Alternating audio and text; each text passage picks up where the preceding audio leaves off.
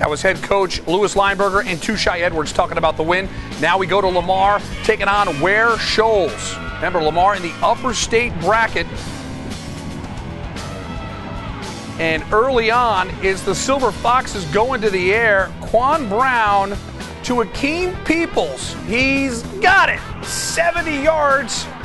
And it's 6-0 Lamar just 8 seconds into the football game. But here comes Ware Shoals West Jordan with the quarterback keep. And there he goes.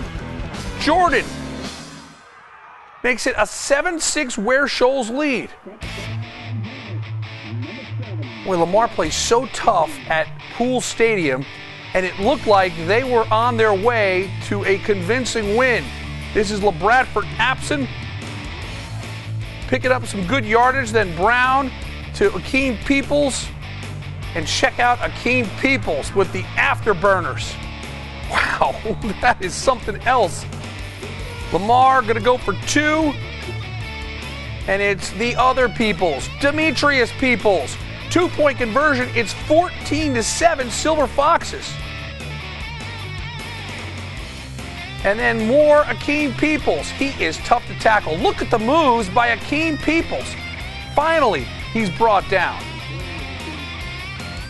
And then here comes Quan Brown on the QB keep. Hey, it's 20-7 Lamar, but hold on. Ware Shoals comes back from 15 down to pull off a shocker.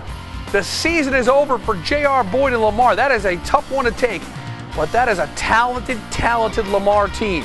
The Silver Foxes eliminated tonight, 31-30 the final.